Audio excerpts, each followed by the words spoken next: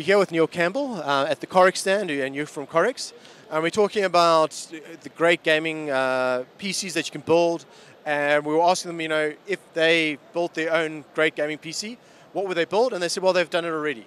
And this is the PC that they put together. What's the name of this thing? Well, basically, the PC that we put together is actually the Corsair Dream Machine. Cool. So basically, all the parts are either Corsair or MSI, because that's also two major focus for Corex.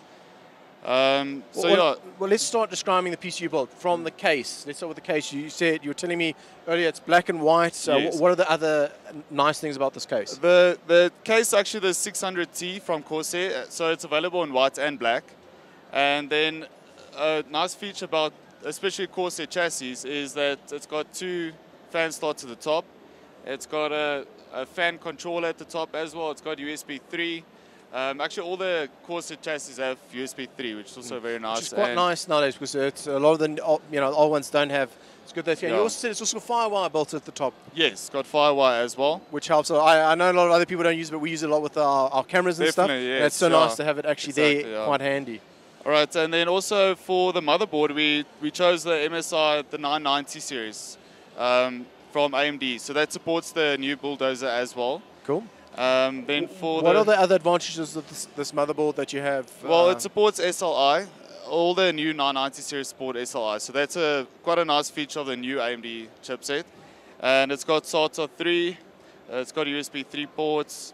Cool. Also has MSI's military class 2 components. Oh, very cool. So it adds less noise and stuff like that. You're far less likely to get runaway. I know it's by improving when you're overclocking and stuff like that. Yes, definitely. It's more likely to work and actually allow you the higher speeds. Yes, so especially for the components, it's very high quality components, and as you guys probably saw, the Bulldozer have high overclocking potential. So that's very great. And then for the CPU cooler, we chose the Corsair rAge2011 liquid cooler.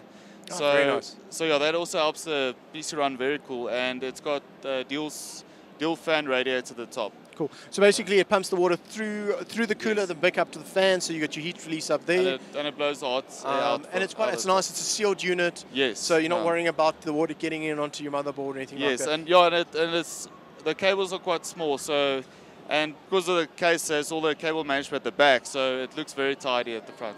Very, very nice. And then you also talking about the memory and how you chose, because you've got different coloured RAM, and it's a blue is to highlight the blue that actually comes with the motherboard, just to make it look a bit better. Yeah, because the MSI motherboards are usually the dark brown colour, and then it's got blue expansion slots. So that's why I went for the Corsair, the low-profile Vengeance chips, which is available in the blue colour.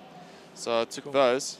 The graphics card? Graphics card's the Twin Frozen 2 GTX 560, the TI version.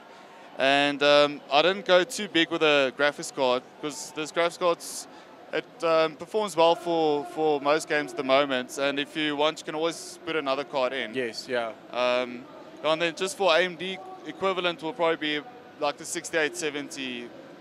It's also available on Twin Frozen 2. And then finally, the power supply. Yeah, the power supply is the Corsair Professional series. So it's actually gold rated, the power efficiency. So that means it's 90% upwards power efficiency.